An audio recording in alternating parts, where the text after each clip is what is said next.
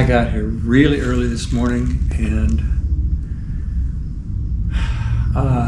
the winds were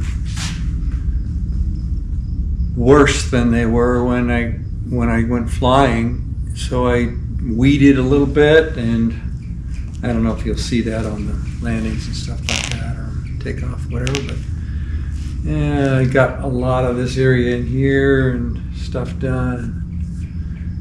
We'll work on the front area next time. But as I got kind of finished with what I was doing, I noticed that the winds were not too bad. And it's supposed to be gusting to 35 miles an hour today.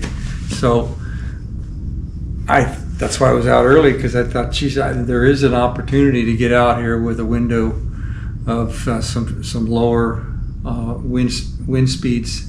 They said 3 to I've never seen this before, 3 to 24 miles per hour, and then 35 mile an hour gusts. Well, a lot of times from our experience out here in the desert, those types of wind things are usually later on in mid-morning to afternoon. So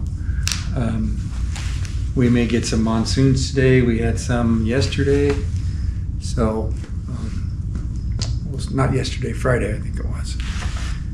Anyway, had some fun flying around. It was a little squirrely out there, and you'll see that I didn't flirt too much with the ground a lot until I got to this plateau over there where it's a tailing pile that they pile up, debris from waste products from the mines and waste ground, dirt, and out in the middle of it, I felt really comfortable. Sometimes the wind comes up over the edges of them and does this little thing, but I stayed away from those a little bit, but just had some fun with some low flight, because it's real safe over there. And so I hope you like that today. And other than that, I just want to thank you guys for tuning in to the channel and checking out our videos. Now remember, we got one once a week, so I'm out there trying to get a clear day, 1 out of 7, and I work